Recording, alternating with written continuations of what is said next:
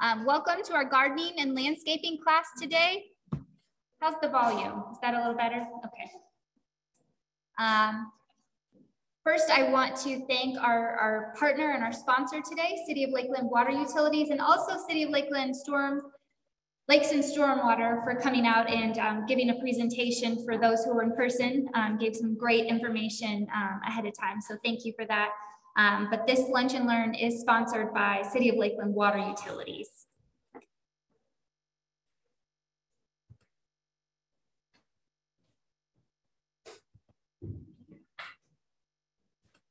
Just want to introduce myself. I'm Julie Shelb. I'm the Florida Friendly Landscaping Program Coordinator with the University of Florida IFAS Extension Polk County. Our webinar team often consists of myself or our residential horticulture agent and master gardener volunteer coordinator, Ann Yazalanis. And we also have a master gardener volunteer helping in person today. And then we also have one online as well. So thank you both for helping make this run a little smoother. Couple more things before we get started. I do want to mention that we are an equal opportunity institution and we strive to reach a diverse audience. However, if you feel as though you've been discriminated against in any of ours or any USDA programming, please feel free to file a complaint. You can do so by completing the form online. You can also call them at 866-632-9992, or you can write a letter addressed to the USDA. I want to quickly mention, so I mentioned we're the University of Florida IFAS Extension Polk County. So what does that mean? What is extension?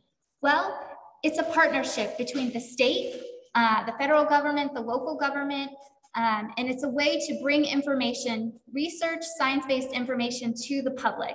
And so, you know, we're here in Polk County, main campus of the University of Florida, and IFAS, the Institute of Food and Agricultural Sciences, is located in Gainesville. And so we have lots of extension programming. Not only do we offer gardening and landscaping education that comprises of Florida-friendly landscaping, composting, there's information on soil testing, nutrition and healthy living, managing water bodies, including lakefronts, and even assistance for small farmers, and of course, our master gardener volunteers. So today we're going to talk about the basics of fertilizer in the lawn and landscape. And so with that, before we get into that, we're going to talk about water conservation opportunities with the City of Lakeland Water Utilities. We'll briefly talk about Florida-friendly landscaping. We'll look at some general fertilizer practices that you should consider. Also some things before you even apply fertilizer, what you should be thinking about. How do you go about selecting a fertilizer? And then we'll look at tips for landscape plants. And then we'll look at fertilizing your lawn as well. But before we get started, I'm going to ask Brittany to step up and just share a little bit with us about her programming. Thank you all for coming. We do appreciate this. This is like a co-hosting type deal with UF, but I am Brittany Thornton from the City of Lakeland Water Utilities Department. I am our water conservation specialist. So my job entails basically helping you save water and hopefully saving money as well. It kind of works both ways. So some of the programs that we offer, we have conservation kits that we offer for free. So if that's something you have not taken advantage of and you have a home that's an older home, definitely consider putting in an application for one of those. They're online, or you can always email or call me. I'm at the office a lot, so I should be able to get back to you fairly quickly for those requests. So water conservation kits are free. Landscape and irrigation evaluations are something that we also do for free. These are where our county contractor will come out to your home and he will check out your irrigation system. He'll check out your timer. He makes sure that if it's running too long, that he tells it the timer what to put in, or he knows what to put into the timer to shorten that up. But he does a really good job of just helping you save water when you're irrigating. So that is another program. You can find out more information online. Toilet rebates, something that we've been doing for a very long time. If you have a toilet that is older than 1994, then you should consider replacing it. We will do a $100 rebate for those.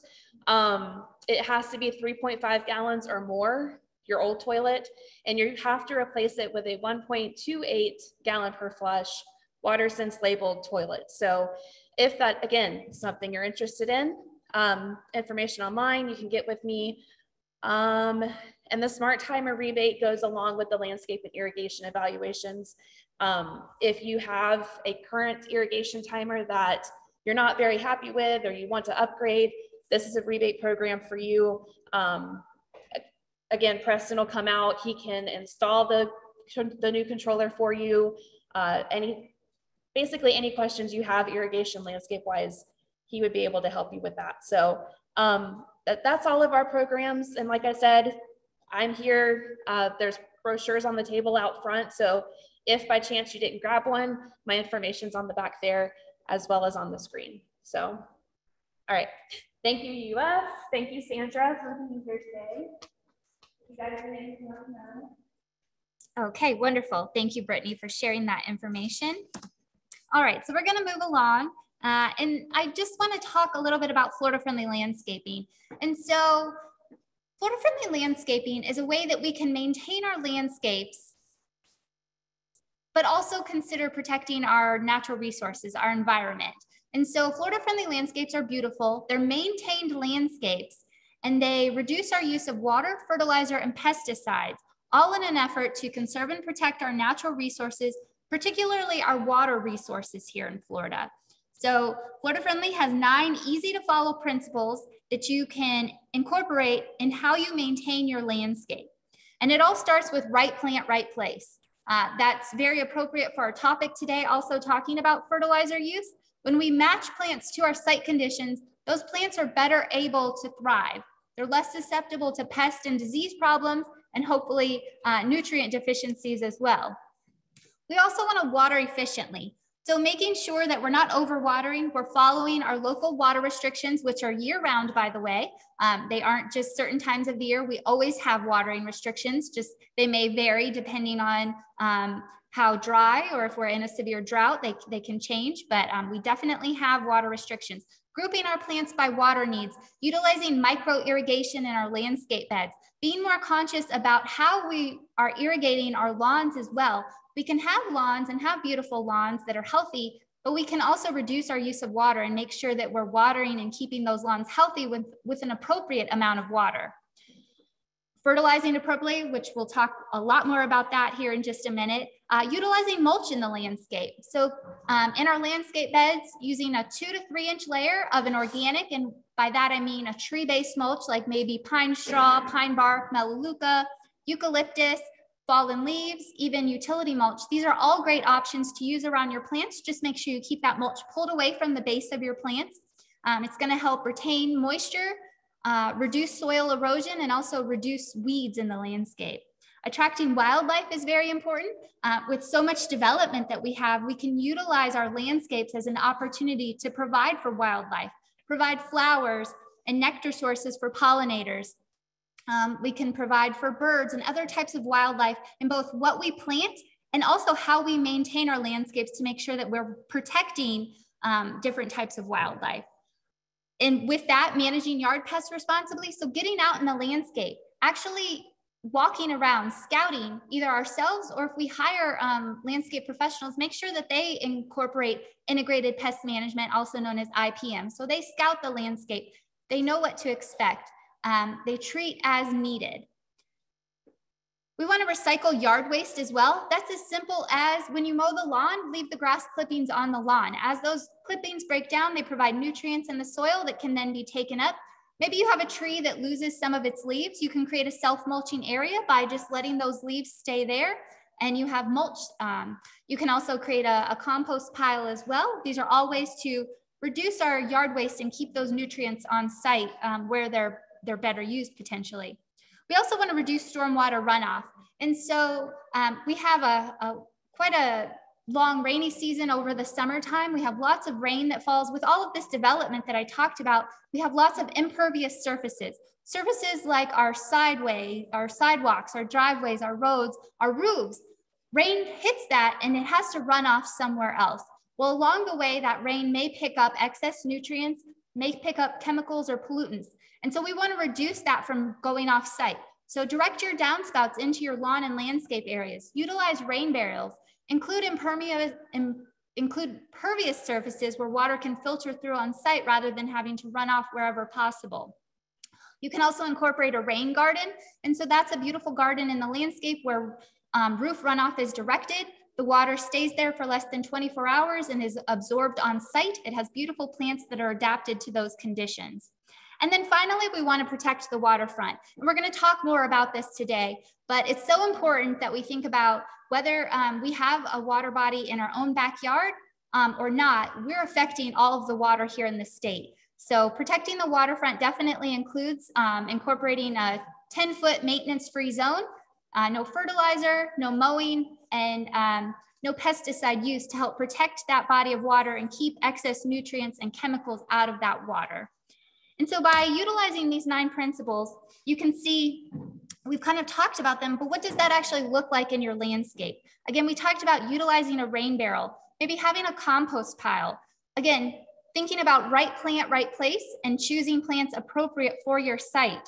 Utilizing mulch, fertilizing appropriately, which we'll talk more about. Again, protecting that waterfront, providing for wildlife, managing those yard pests, getting out and scouting, and treating only if necessary. Making sure that we water efficiently as well. And so this is how we can use these 9 principles in our landscape. And of course, using fertilizer appropriately is one of the 9 principles of Florida-friendly landscaping. So now we're gonna just talk about some general fertilizer practices. And so to start, why do we even fertilize? Is it something we just think we need to do? Do we actually need to fertilize? Well, these are some questions we need to ask ourselves and look at our landscape and utilize some of the tools that we have available to us to decide if we actually need to fertilize. But again, why are we fertilizing? Maybe we need to improve our plants' growth, maybe the quality of our plants. It just depends. Plants need nutrients for growth. And so that's a way, often the soil provides that, but sometimes we might need to provide supplemental nutrients through fertilizer. Again, it just depends on your plants. It depends on your landscape and what's appropriate. Again, if you have lots of mature plants in the landscape, potentially they don't need fertilizer. Maybe you have some plants that aren't flowering as they should be. Maybe they have a nutrient deficiency, or because of your soil pH, those plants aren't able to thrive as well. And so fertilizer may be able to help supplement some of those nutrients. That's something to think about. So we should have a purpose for fertilizing, not just because we saw an advertisement or we saw our neighbor fertilizing. We need to know, why are we actually fertilizing, and do these plants actually need that fertilizer? We also want to think about, the time of year as well, and how we're affecting, again, our environment around us. So we want to fertilize responsibly. We want to think about, what does that mean? That means that we are putting down the appropriate type of fertilizer at the right time of year and the right amount. Because when we don't do that, we end up with excess nutrients. If we fertilize maybe before a heavy rainstorm, or we put down too much fertilizer, that fertilizer could end up getting washed away. It's going to wash over all those surfaces, go down a storm drain and either end up in a stormwater pond or a natural body of water. Those excess nutrients have consequences in those bodies of water. So again, we want to think about how we're fertilizing, when we're fertilizing, and if it's appropriate. We want to keep our landscape plants healthy as well, so that when we fertilize, those nutrients are taken up and not just washed away. Again, more fertilizer is not better. As I mentioned, when we over-fertilize or misuse fertilizer, maybe at the wrong time, or use too much, we create potential excess nutrients that could be washed away due to, again, storms, heavy storms, or even over-irrigating. If you're over-irrigating, potentially you're washing all those nutrients away as well. Again, they're all washing towards something. And we have many natural bodies of water and many stormwater ponds. And so we want to make sure that we're not contributing to excess nutrients that are affecting or harming those bodies of water. Because again, when we have excess nutrients, we have lower oxygen in the water, and that can also lead to aquatic life issues, fish kills potentially, algae growth, things like that, that harm that body of water and make it not as healthy as it could be, make it not function as properly as well. So some ways that you can utilize fertilizer in a better way. Always read the label. It's absolutely important. that when you buy a fertilizer, one, you know what you're buying and that you're buying on purpose, but then read the label. When should you be applying? Are there any recommendations? Do you need to do any special follow-up practices after applying that fertilizer? How much should you actually be applying? You may buy an entire bag and only need a small amount of that bag. Maybe you only need a quarter of the bag, less than a quarter of the bag. It just depends. And so that label is going to be so important. You want to make sure, as I mentioned, you may not need to use all of the fertilizer you purchased at one time. So you want to keep that fertilizer and you want to store it in a dry location. You don't want moisture getting to that because that can affect the quality of that fertilizer in the future. So again, store it properly. Keep it away from anything flammable as well. So you want to keep it in a dry location and keep it safe as well. As I mentioned earlier, do not fertilize within 10 feet of a body of water. Again, we're creating this buffer zone so that we protect that water. We're creating a zone where if any excess nutrients do get close, that hopefully that 10-foot buffer zone will take care of it. But we're staying out of that zone to decrease the amount of excess nutrients that may end up in that body of water. Always use you want to utilize a deflector shield on your fertilizer spreader. If you're doing the fertilizer application yourself and you're using a fertilizer spreader, which again, if you're fertilizing your lawn, that's what's recommended. So that deflector shield is going to keep that fertilizer off impervious surfaces. So you're going to, as you go by, direct that spreader so that that deflector shield keeps the fertilizer off your driveway, off your roads, again, away from that body of water as well. You're not flinging fertilizer down towards the lake or the stormwater pond. And then you want to make sure that you calibrate your spreader as well. That's super critical to make sure that you're applying appropriately so that you don't end up with like strips within your lawn so that everyone knows you did not fertilize appropriately. And now you have lines in your lawn potentially because either you have under fertilized some areas or maybe even burned up other areas by over applying. So it's super critical. And again, if you have any questions, you can always reach out to us for more information, but these are some steps you should really consider before you fertilize. If any fertilizer is spilled, again, it needs to be cleaned up. We don't want to wait for a rainstorm to wash it away because again, those nutrients have not been used up and again, are going to end up in that body of water. Also, that fertilizer could potentially damage your sidewalk or your driveway. So hopefully you care about the environmental impacts, but maybe you care about how your sidewalk or driveway is impacted. And so you definitely want to clean it up for that as well. So don't leave fertilizer on any impervious surfaces. So use caution when you're measuring your fertilizer, when you're loading it into your spreader, also when you're done or if you're near any sidewalks or driveways as well. Another thing to consider with fertilizer use, if you have a newly installed lawn, there's no reason to fertilize for the first 30 to 60 days. Why is that? Well, you just installed the lawn. So how did that lawn get there? How did that sod get to your home? Well, it had to be cut, right? It comes in often in squares that you purchase and either maybe you're patching an area or you just had a new lawn installed. There's not a lot of root material there. So you want to wait 30 to 60 days for that root to start growing and regenerating before you apply any fertilizer. Because if you put fertilizer down, guess what? The grass has nothing to take it up. So again, you've wasted your time and money if you're applying fertilizer before it's appropriate, before that plant, especially speaking of turf grass, is ready to take it up. Another thing to consider with your landscape plants, maybe you're installing a new tree or a new shrub. There's no need to apply fertilizer in that planting hole. It's not going to help that plant establish any faster. And again, think about it. You're putting the plant and you're trying to establish it. So again, we want those roots to start growing and for that plant to become established before we apply fertilizer.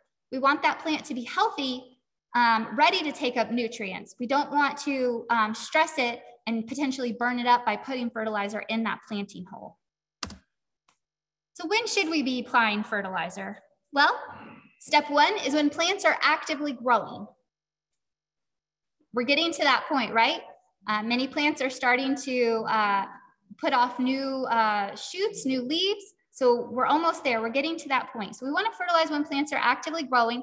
We also want to watch the weather. We don't want to fertilize maybe when it's not growing. So when would that? Even though we still have mild winters here, Plants are not growing as actively during our winter months here in Florida, so we don't need to fertilize. If plants have gone dormant, there's no need to fertilize them as well. Maybe you have a tree that's gone dormant. Maybe you have a lawn like bahia grass that has gone dormant. You don't need to fertilize it in the winter time. You also don't want to fertilize before a heavy rainstorm. I've mentioned that already. But again, if you apply that fertilizer and you think about how much rain comes down in one of our summer storms, that fertilizer is just getting washed away. Again, so it didn't do any good to apply that at that time. So again, you want to think about also, so we're thinking about the timing, so the time of year, the months when the plants are growing, not before a heavy rainstorm. But we also want to think about our plants. Do you actually need to apply fertilizer? Remember, many of your mature woody trees and shrubs do not need supplemental irrigation. So again, lots of factors to consider. Another thing to consider is, when are you allowed to apply? So many local municipalities, cities, counties have individual fertilizer ordinances that restrict when fertilizer can be applied. You also want to think about, do your plants need fertilizer? And have you done a pH test to determine what type of fertilizer is appropriate, if any is needed at all? One way to help you if you want to find out if your local county or city has any special fertilizer ordinances is there is a Florida Friendly Landscaping fertilizer app. You don't have to download it. You can just access it online, either on your mobile phone or online on your computer as well. And you can type in your location and see if there are any special restrictions for applying fertilizer, like potentially any blackout periods or anything. With that, since we're here in the city of Lakeland, Polk County, I wanted to address Polk County's fertilizer ordinance and just make sure everyone is aware of what are the limitations or how to best fertilize here in Polk County. So I know it's a lot of text there, but I've highlighted a few of the key points that you want to consider. So you don't want to fertilize within 10 feet of a water body. So no fertilizer within that 10-foot buffer zone.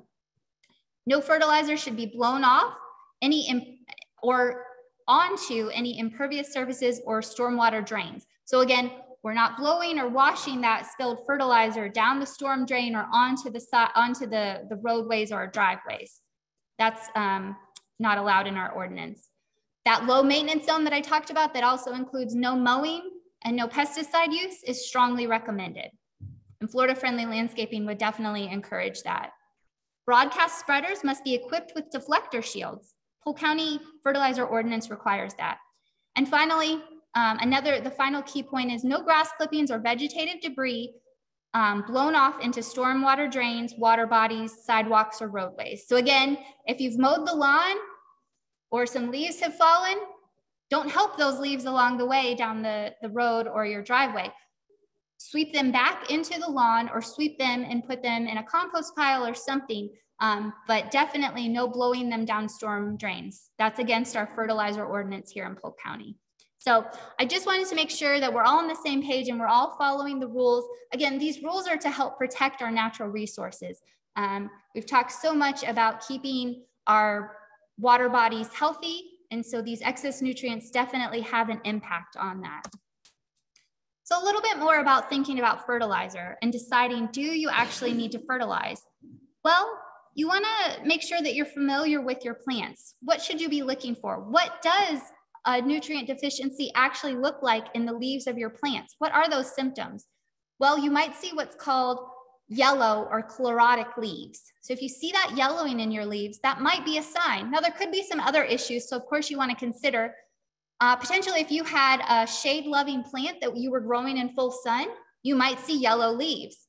So again, it takes a little bit of again, that integrated pest management, getting out in the landscape, thinking about what are your plants, what are the site conditions, how are you maintaining those plants or maybe not maintaining those plants, and how could that be affecting those plants? So if you're looking for a nutrient deficiency and you see some yellowing, the way to tell a disease versus a nutrient deficiency is it's going to be more symmetrical if it's a nutrient deficiency. So you can see that photo on the right of that leaf.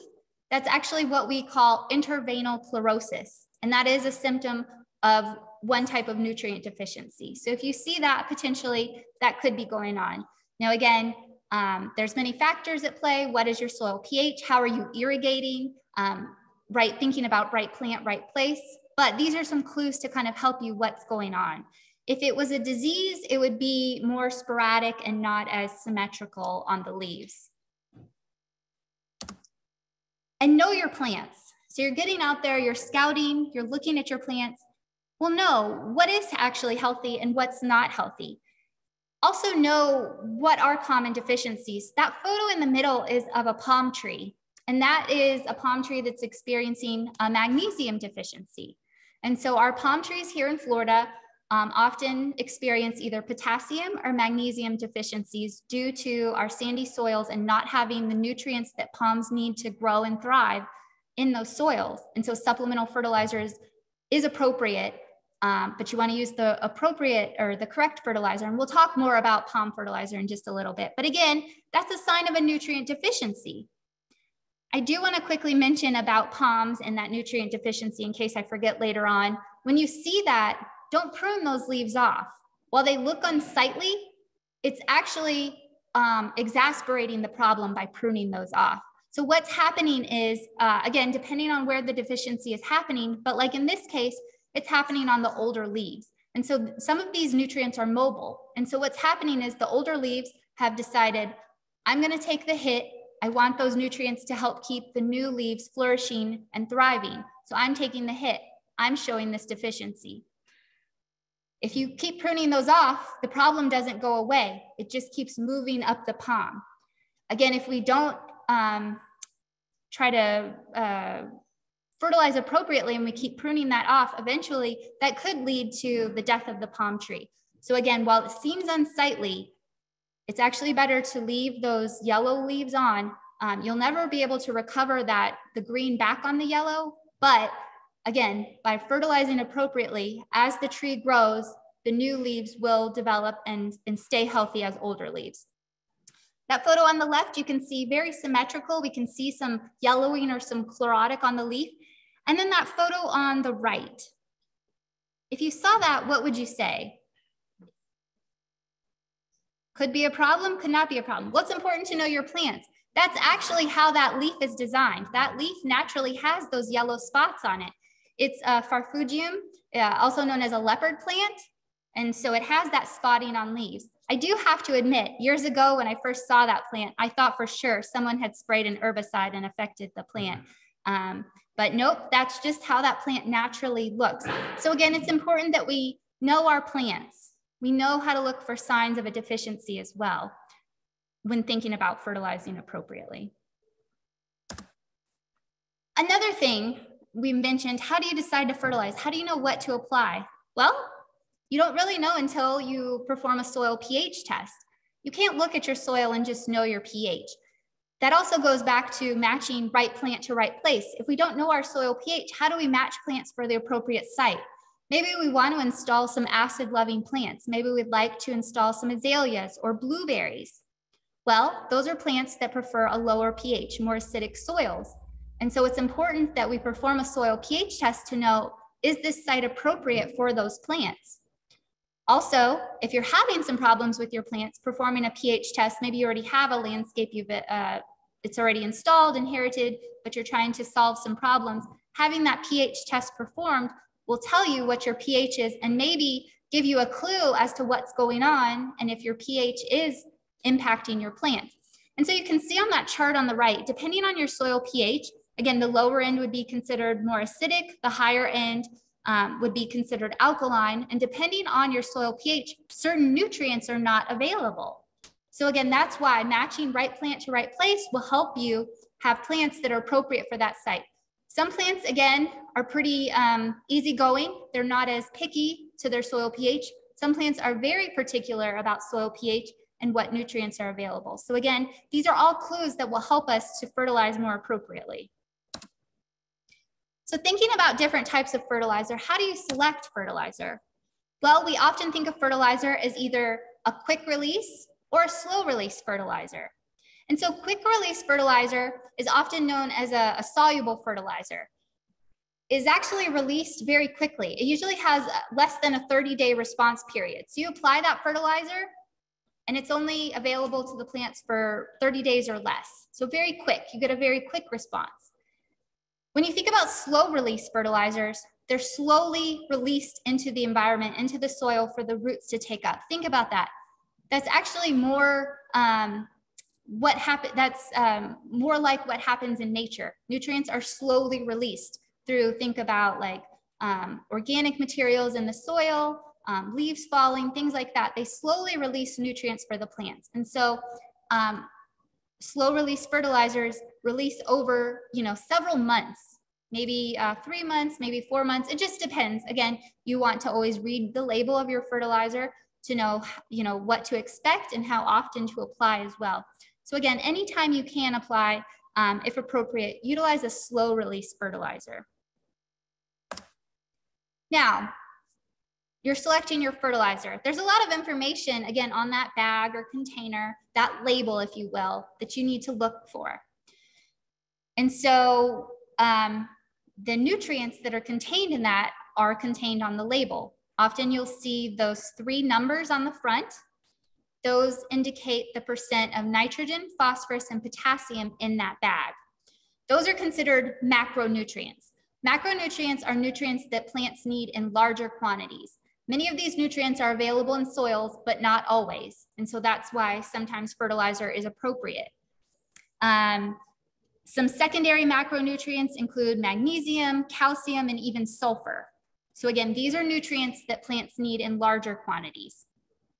Micronutrients are nutrients that plants need in smaller quantities. So maybe boron or iron. These are micronutrients. They're not needed in large quantities. And so again, you may find those in a different section of the fertilizer label to let you know that those are also included. Another thing to consider with your fertilizer is organic versus inorganic. Now, your organic fertilizers are going to be derived from plants or animals. Many of the nutrients may be slow released, but not always. So again, it's important that you look at the nutrients and look at what's contained in there. Now, one thing to consider with your organic fertilizers is that they may have high levels of phosphorus. And so often here in Florida, our native soils already contain high amounts of phosphorus. So often when we're fertilizing, we should be looking for 0 or very little phosphorus in that middle number. And unless you have a soil test that says your soil does not contain phosphorus, you really should not be applying phosphorus at all. So again, just keep that in mind with your organic fertilizers. And again, that's all in an effort to keep out those the nitrogen and the phosphorus, those nutrients from our bodies of water, which can negatively impact them. Now, some other forms of organic fertilizers could be animal manure. I think we're all familiar with that. Could be compost, could be blood or bone meal, or even fish emulsion. These are all examples of an organic fertilizer. Now, inorganic fertilizers are they're materials that are synthesized from inert materials. Now, they can be quick release or slow release. So again, you want to consider that. Again, whatever is appropriate for your site, for your plants, and for that time of year. These are all things to consider. A little bit more about that fertilizer label. So again, I talked about the 3 numbers that you often see large on the front of the label are going to be the % of nitrogen, phosphorus, potassium. You'll often hear it referred to as NPK. That's what those letters stand for. So let's just look at this bag as an example. So it's a 15-0-15. So we have 15% nitrogen, no phosphorus in this bag. That seems appropriate unless our site is deficient or lacks phosphorus. And then 15% potassium. Well, what size bag is this? Well, you don't know that, but this is a 50-pound bag, or let's say this is a 50-pound bag. So how much actual nitrogen is in this bag? How many pounds of this bag are actually nitrogen? Well, you would take 15% of 50. So 7.5 pounds of this bag are actually nitrogen. 7.5 pounds are potassium. So there's some other materials in there as well.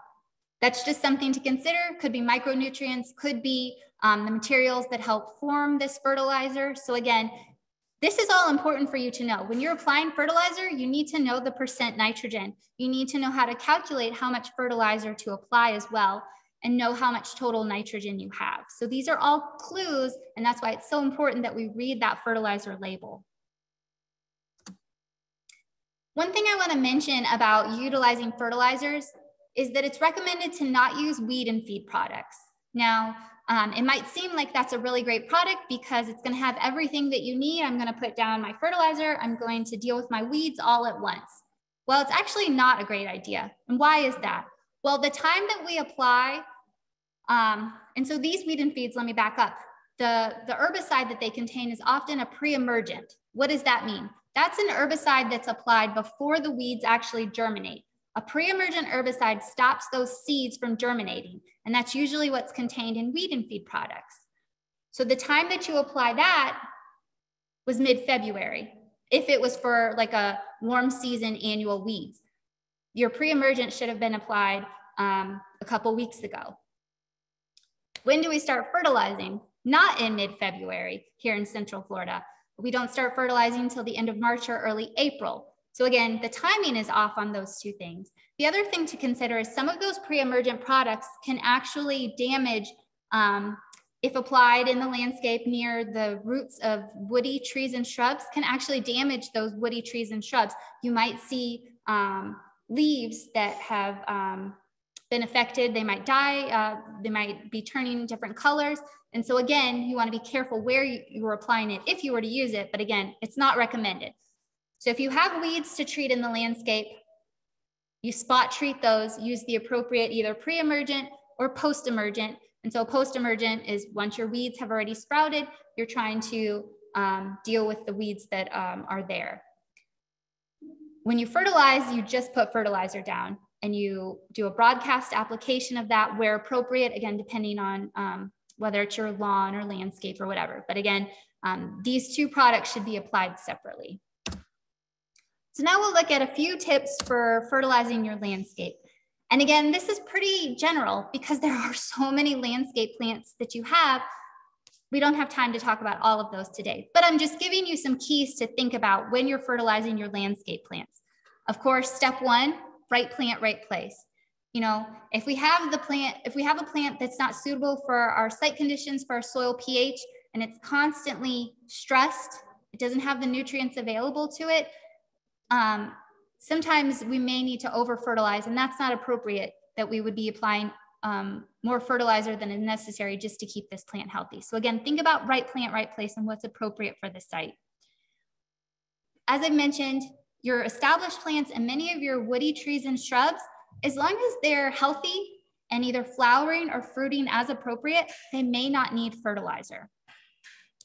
Also think about if you're applying fertilizer to your turf grass, your landscape plants might already be receiving enough nutrients from that turf fertilizer application. So consider that.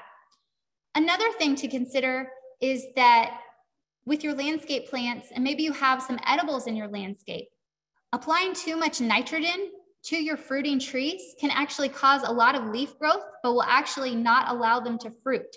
So be very careful. We're not going to talk about edible plants today in fertilizer, but I would just caution you, if you're having, if you have a fruit tree and you've been fertilizing like crazy and you haven't been getting any fruit, it might be from too much nitrogen. It's putting all of its energy into those leaves and not actually producing the fruit that you want to enjoy. So again, these are just some things to consider. I do want to touch on palm trees though, because they are pretty common and have some pretty specific fertilizer requirements. Again, I mentioned earlier, but palm trees are often suffer from nutrient deficiencies due to our sandy soils. They just don't have the nutrients that are needed, particularly the potassium and the magnesium, but often there could be micronutrient issues as well. The key to palm trees is that preventing these nutrient deficiencies is going to be a lot easier than trying to treat those nutrient deficiencies. And that's because it can take several years to correct those deficiencies. And when I say correct, again, those yellow leaves are not turning green. You just have to let those cycle through and naturally senesce, and then, you know, get on an appropriate fertilizer program to keep that palm healthy. Again, when these palms suffer from nutrient deficiencies, we have the yellowing of leaves. We have palms that are stressed out. It can also lead to palms that might start narrowing or pencil pointing, we sometimes call it, because of this nutrient deficiency and not being able to grow properly. So again, it's all related. But again, fertilizing appropriately is most important. You want to make sure that, and we're going to talk about the formulation, but you want to make sure that your palm fertilizer includes magnesium. And you want to make sure that you're not using turf fertilizer that's very high in nitrogen near your palm trees. If you have your palm trees in the middle of your very lush lawn and you see lots of yellow leaves, your turf fertilizer is probably to blame. So that high nitrogen can actually induce or exacerbate potassium deficiencies in your palm trees. So it's recommended to not use that palm fertilizer within 30 feet of your palm tree, that turf fertilizer within 30 feet of your palm tree. I want to make sure I said that correctly. Your palm fertilizer actually has all of the nutrients that your turf needs. So again, if you have palm trees in the middle of your turf grass, it's actually better to go ahead and use that palm fertilizer instead of that high nitrogen turf fertilizer. So again, these are all clues we're looking for. If we've got lush green grass and our palm tree in the middle of it is suffering, it might be an issue that we are kind of causing from that high nitrogen. So what are you looking for in your palm fertilizer? Well, the formulation, again, that NPK, and of course, plus magnesium, you're looking for an 8-2-12 or an 8-0-12. So again, that 0 is your phosphorus, and most of our Florida soils are abundant in phosphorus, so we don't need to apply phosphorus, but we do need that potassium, that magnesium, and you also want to include micronutrients as well. Some other keys you want to look out for: the nitrogen, the potassium, the magnesium, and the boron should be in a slow release form. That's going to be what's most appropriate for your palm. Again, we talked about quick release versus slow release. And so that slow release is going to slowly release. Again, that quick release has a very quick response period. And so that's not most appropriate for your palms. Now your manganese, that's different than magnesium. Your manganese, your iron, and your other micronutrients should be in a sulfate or chelated water soluble form. So again, you're looking for that. And I know this might all sound kind of confusing, and how are you supposed to memorize that? We've got some great resources on this as well. Of course, we'll be providing those to everyone who registered, and you can always contact our office if you have any questions. We have some great fact sheets that lay out, again, what you should be looking for in your palm fertilizer. And as I've mentioned, you always want to read and follow the label instructions. A few more tips on fertilizing your palms. Make sure that you spread it uniformly under the canopy of that palm out to what we would call the drip line, or the edge of the leaves or the fronds. So you're not just taking a handful or whatever, just tossing it and calling it a day. We're going to do a nice uniform application under the canopy of that palm tree. So again, you might use like a hand spreader or something if it, and you're going to do some calculations, because as you can see, you're going to apply 1.5 pounds per 1,000 square feet. So you're going to need to do a little calculation. But if you're applying fertilizer, you're doing math. So just be comfortable with that, or learn how to do that, or contact our office if you have any questions. The other key is to regularly apply this fertilizer to your palm trees to keep them healthy. So every 3 months. Now here in Central Florida, we actually can go ahead and skip that winter application, but February, May, August, or somewhere around there, every 3 months, go ahead and apply your palm fertilizer as appropriate. And as I mentioned, we've got some great resources that go over all of the fertilizer label requirements and how to appropriately apply your palm fertilizer, and also nutrient deficiencies as well to look for. So now we're going to talk about fertilizing your turf grass. So we do want a healthy lawn, right? If we have a lawn, we want to keep it healthy because it can function. It can help reduce stormwater runoff. It can help reduce heat and noise. It provides a place for recreation. So turf grass can be beneficial. It can be functional, and we want to keep it healthy. But over fertilizing doesn't necessarily keep that turf grass healthy. So I talked about calculating, and of course with our palm trees, we have to do some calculations. Well, for your turf grass, you should also be doing some calculations. Now, make it as easy as possible, whatever is appropriate for you. Maybe you pull up the property appraiser site and do some calculations. Maybe you utilize an online map that has tools that help you calculate your lawn area. Maybe you get out there with some tape measures and do a little bit of calculation. Now, maybe your yard is not a nice, neat square or rectangle. That seems complicated, right? Well, don't make it complicated. Just turn that amoeba into some type of square or rectangle so that you can get the area, and that's going to be your length times width. And break your yard up into specific areas so that you can fertilize more appropriately. Again, if you haven't done this before, it's going to take some practice to make sure that you don't use all the fertilizer that you had for your entire yard in just your backyard. Again, you've got a front yard, potentially a side yard, things like that. And so breaking it up and then appropriately measuring out what to use in those areas is going to keep your lawn healthy, keep those excess nutrients out, and keep you from wasting your time and money as well. Now, when you're thinking about fertilizing your lawn, it's important to know what type of grass you have because there's different recommendations for different types of turf grass. Commonly, people have maybe Bahia grass or St. Augustine grass. You might also have zoysia. Centipede is usually not grown here in Central Florida, but you might have one of those top three. So again, with your Bahia grass, maybe one application per year or 1 pound per 1,000 square feet per year. Maybe for your St. Augustine, anywhere from 2 to 5 pounds per 1,000 square feet per year. Now, one thing to keep in mind is you only want to apply 1 pound of fertilizer per 1,000 square feet per application. And that's for a slow release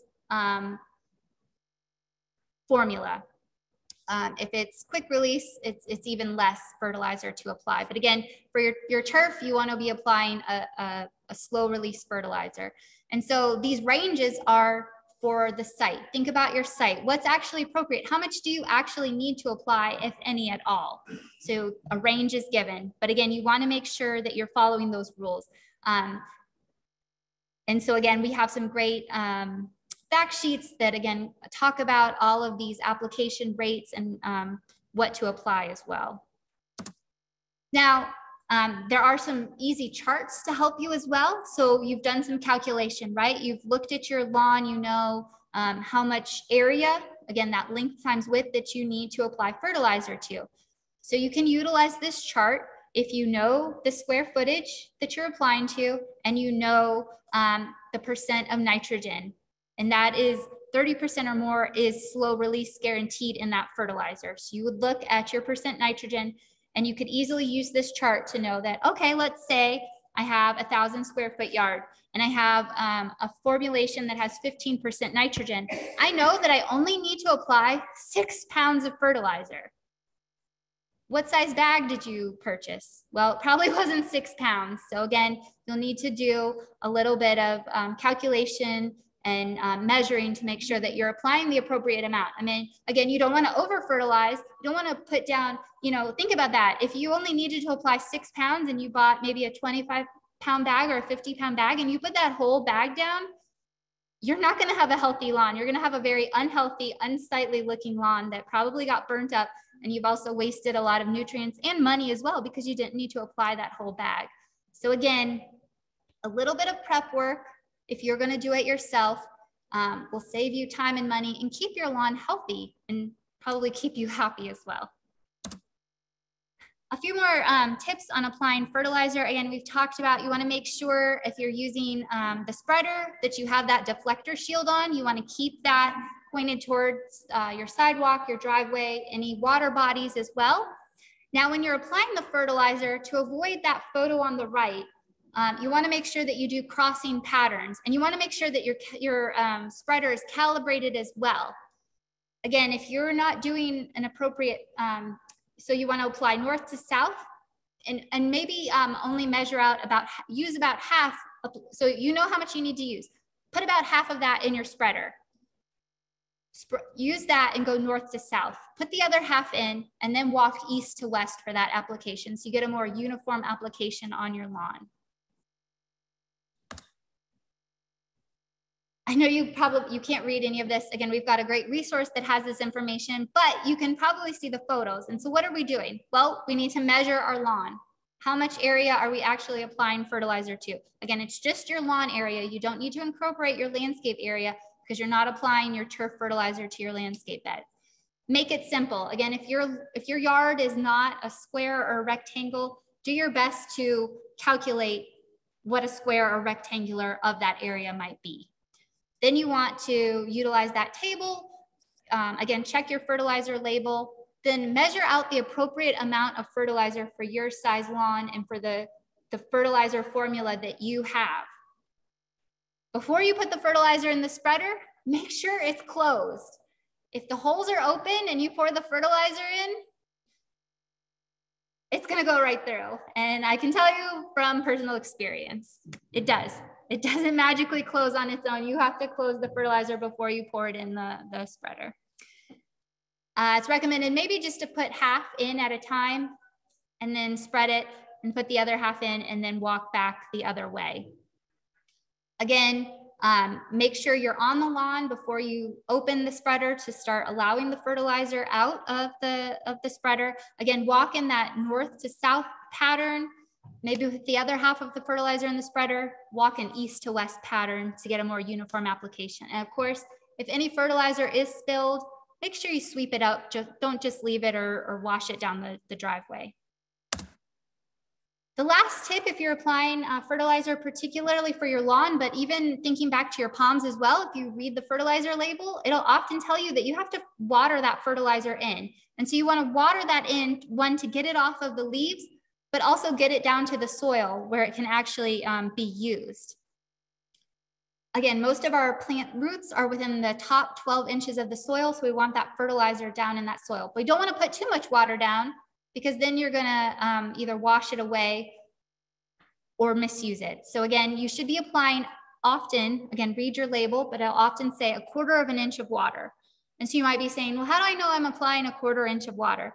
Well, you can do what's called a catch can test or a sprinkler calibration test. So before you put your fertilizer down, you would do this test. And so you would turn your sprinkler system on, or however you're gonna water your fertilizer, and turn that system on. Before that, you wanna have cans that are of the same size. So maybe you have some tuna cans or cat food cans. It doesn't have to be that, but those are often what's used because they have the shorter sides. You randomly place those in one zone that you're turning on where you're gonna be applying your fertilizer. Run your zone for 10 minutes. After 10 minutes, get your ruler out, go around and measure how much water is in each of those cans. You want to add all of those up and divide to get the average. So let's say after 10 minutes, you had, I don't know, 1/4 inch of water or 1/2 inch of water. If you got that 1/4 inch of water, you know you just need to run your system for 10 minutes. If you got a 1/2 inch of water, you know you only need to run for 5 minutes to apply that 1/4 inch of water to appropriately finish applying your fertilizer. So again, it's more than just putting some fertilizer out and calling it a day. It's knowing that you also have a step to probably water that fertilizer in as well with only 1/4 inch of water. So we've talked about some different applications, how to think through applying fertilizer, what to look for in a fertilizer. We've talked about our Polk County fertilizer ordinance. We've also talked about where you can search for potentially if you are in a different county or city, how to look for your fertilizer ordinance to know if you have any other restrictions. We do not want to use fertilizer within 10 feet of a body of water. Again, it's so important that we keep those nutrients out of the water. Those nutrients lead to algae blooms, they lead to lower oxygen, it can affect aquatic life as well. We want to keep our water bodies healthy and beautiful, and so by keeping those nutrients out of there, we can do that. You should test your soil before you apply fertilizer. That way you know what you're dealing with. Don't apply fertilizer before a heavy rainstorm. Use primarily slow release nitrogen sources in your fertilizer. Low to no phosphorus, again, because our native soils are abundant in phosphorus often. And always read the label for any safety precautions, for any special instructions for applying your fertilizer. We have a list of resources that we will be sending out, but this is a list of resources with lots of information on the basics of fertilizer, types of fertilizer, information on fertilizing your palms and palm nutrition, how to calibrate your fertilizer spreader. Do you even need to apply fertilizer? We have a great video from one of our extension agents down in South Florida. Stephen Brown has some really informational videos, and this is another one to help you out. So again, these are great resources that you should consider before you apply any fertilizer. We talked earlier about water conservation opportunities with the City of Lakeland. If you are interested in any of the water conservation rebates available, either with the City of Lakeland or any other municipalities here in Polk County, please feel free to contact Brittany, or you can contact Beth Robertson as well, and we'll send that information out. Few more things before we take any questions. Please feel free to contact us. There was a lot of information given today. You might still have some follow-up questions. We do have a plant clinic. As I mentioned, part of Extension is our Master Gardener volunteers, and they staff our plant clinic. So you can call us or email us, visit our website. We have some great blog articles as well. You can follow us on social media at Polk Gardening, but we're here to help. So please, if you have any gardening or landscaping questions, contact our plant clinic to help clarify those. I want to thank everyone for joining us today. Thank you again for City of Lakeland.